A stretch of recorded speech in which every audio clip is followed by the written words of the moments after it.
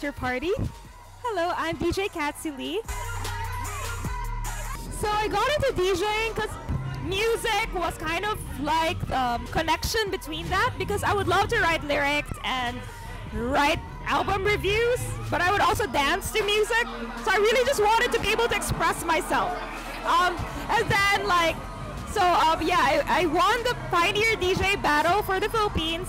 So I competed in Bangkok. It was a great experience, and after that, I decided that I really wanted to do this for a living. So, yay! If I were to name some influences, they would be pretty much all of the veteran DJs in this country. When you're around them, you feel their energy, and you realize like, oh, okay, these people are really hustling. They're really trying to follow their dreams and make things happen. And when you're surrounded by that energy, you just feel like, oh, okay, like I'm surrounded by these amazing people. They inspire me.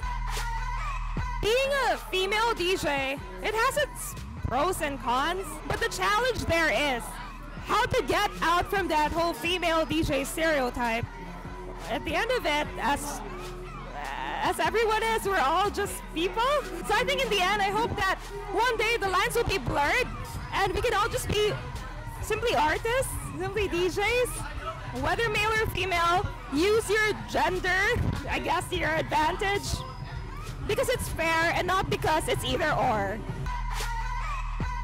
It's a wonderful festival. It gets wilder every year. It starts earlier every year. It rocks earlier every year. It's a blessing and an honor to play with you and to play for you. So thank you, Castaway. It's amazing. Shout out to Afterparty.